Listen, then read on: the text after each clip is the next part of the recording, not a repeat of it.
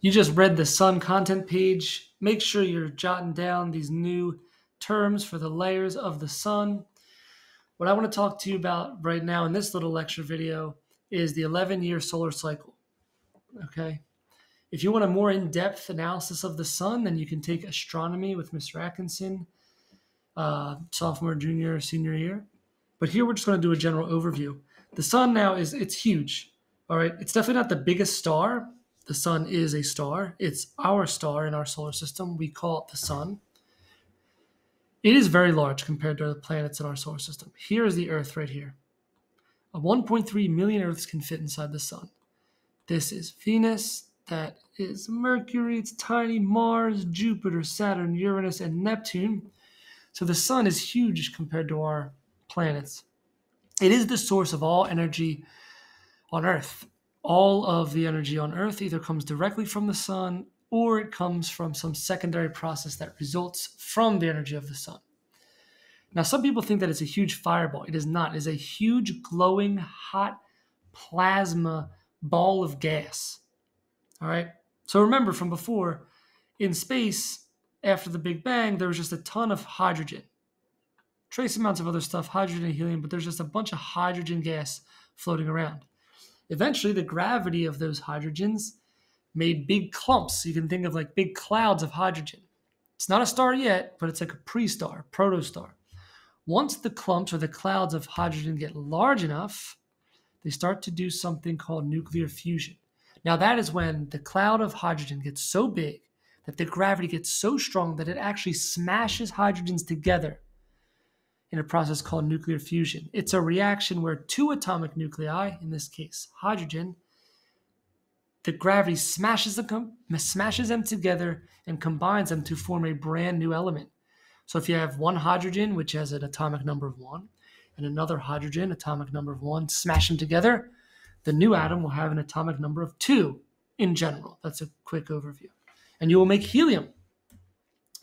That process, nuclear fusion, it releases a ton of radiation. It requires a whole lot of energy, and some of that energy is released as radiation. So the sun is a huge hot ball of fusion reactions that is emitting radiation out into space, and we feel it from Earth. We feel it as heat, as UV, all kinds of wavelengths on the electromagnetic spectrum. So let's talk about the 11-year solar cycle. So the sun goes through an 11-year cycle where the north and south poles flip. So here, at the minimum, let's say the North Pole is north, like our Earth. By the end, after 11 years, the North Pole will then actually be flipped. It'll be on the opposite side of the sun.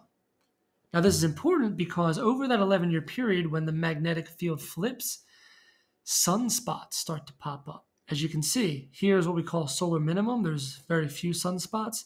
Halfway through the cycle, the sunspots get much more abundant. And then they go back down at the end of the cycle once the magnetic field flips.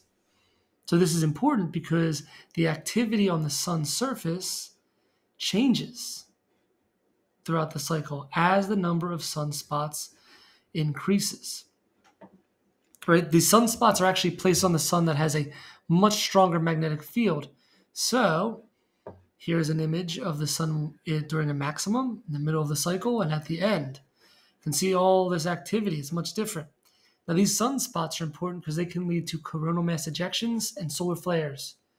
Now, a solar flare is when the sun kind of bursts out radiation, some electromagnetic radiation, and coronal mass ejections are sort of the same thing, except actual chunks of plasma from the corona get blasted out, and those have their own magnetic field. So it's a coronal mass ejection is like a solar flare, except actual sun stuff shoots out too, which can have an effect on us on Earth.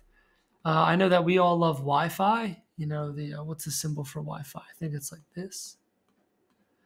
All of the electronic stuff that we have can be damaged by magnetic radiation. So coronal mass ejections and solar flares can actually damage our power grids. It can destroy computer chips. It can destroy wiring. Electronic stuff can get messed up by this. If a coronal mass ejection is huge enough, It could damage human life, but we haven't really seen many that are that big that shoot huge balls of plasma onto the Earth. But they can minorly affect the climate. We'll talk about that later. The cool thing, though, is that generally solar flares and coronal mass ejections that happen, the Earth has its own magnetic field. And when those magnetic energy bursts hit the Earth, we actually get a really beautiful thing that's called the aurora borealis. The green you see, it's real, that's what you'd see if you were there. That is the Earth's magnetic field blocking the bursts that come out from the sun. Pretty cool, huh? The last thing I want to mention very quickly is just our sun, its life cycle. It starts as a nebula. You should have that in your notes, what a nebula is. And once the gases in the nebula get abundant enough, the gravity pulls all the gas together, it starts fusion, then it is officially a star. What we call our sun is a star. And that's in main sequence. It's smashing hydrogens together, making helium. Eventually, it starts to run out of fuel and it swells up. And then it can make some more elements like carbon and oxygen until eventually it just loses its gravity. It runs out of fuel, and those elements kind of drift off into space, and just the core is left. And once those elements all puff off, go out into space, a white dwarf is left behind to cool for a long, long time.